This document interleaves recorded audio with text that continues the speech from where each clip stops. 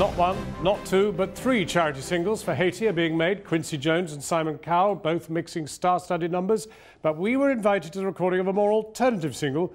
Pogue's frontman Shane Macgowan has enlisted ex-Clash guitarist Mick Jones and Chrissie Hynde to record a version of I Put a Spell on You. Stephanie West has taken the spell.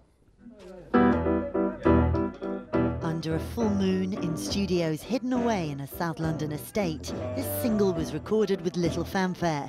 Nick Cave invited along by Pogue's frontman Shane Macgowan. Low-key and low-lit, the select gathering included Primal Scream's Bobby Gillespie, Glenn Matlock of the Sex Pistols and Mick Jones from The Clash. Macgowan's partner, the writer Victoria Clark, says it was old school, pulled together in a matter of days. It just popped into my head as a great alternative to what Simon Cowell's doing. I mean, as an alternative, like, you know, for Haiti. I thought it sounded like it was a cool idea, and I thought he would be brilliant doing it, and I thought Nick would be brilliant doing it. And Cave was delighted they'd chosen to record I Put a Spell on You from the late Screaming Jay Hawkins because he'd toured with the original shock rocker in the years before his death a decade ago. I put a spell on you. When Hawkins wrote it in 1956, it was banned by radio stations in his native America for its hint of witchcraft. But Shane and co believe in 2010 it makes a fine charity single.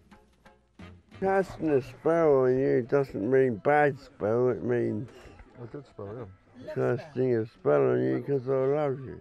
Yeah. Yeah. Sort of like a white magic kind of thing. Yeah. And do you think there can't be too many? You know, singles. There's this one, there's Simon Cowell's, there's going to be Quincy Jones and Lionel Richie are doing. Well, I like to hear Quincy Jones. I'm not quite sure about Lionel Richie, and I'm very not that concerned about hearing the Simon Cowell one musically. But you know, if he's doing it, that's cool. We thank you, America, for your support. And the other singles are sure to be lavish. Many artists from last night's Grammys have stayed on in Hollywood today to re-record We Are the World. Please welcome Prince and Paris Jackson, everybody.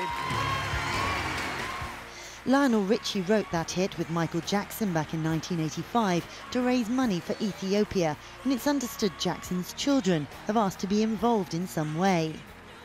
Through all his songs, his message was simple: love. We will continue to spread his message and help the world. Thank you. As in 1985, Quincy Jones will be producing the track, which he's promising will have a lineup to rival the first, which included Bruce Springsteen and Ray Charles.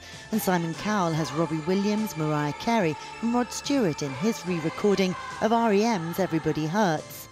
Asked if you can have too many singles, all musicians involved say no. I'd do any charity that I was asked to do. Because, you know, it's just singing. I mean, it's a no-brainer. You just walk in and it's not like, it's when you're asked for personal effects to give to auctions that it seems a bit creepy, because those are like that's your gear. Money raised from this single will go to the Dublin-based Concern Worldwide, which has been in Haiti for 16 years with 100 workers on the ground. Since the earthquake, they've distributed 135,000 litres of water a day. I don't think there can be enough. It's like you can never have enough guitarists. Same kind of thing, you know what I mean? Let's everybody do what you can. And the charity is pleased this single won't be released until the end of February. Says it will keep Haiti in the headlines. Stephanie West in a studio somewhere in London.